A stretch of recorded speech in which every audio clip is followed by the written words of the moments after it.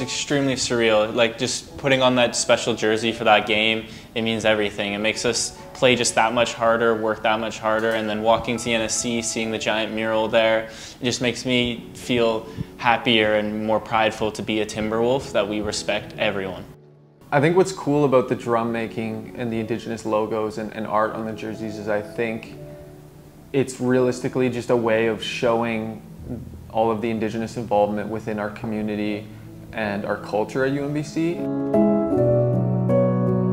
Well, it's just really important because we've come to their land and we're now playing on it, teaching on it, learning on it, and it just means a lot to be able to give back to them and show that we still respect and we want to include them and pay our dues, basically.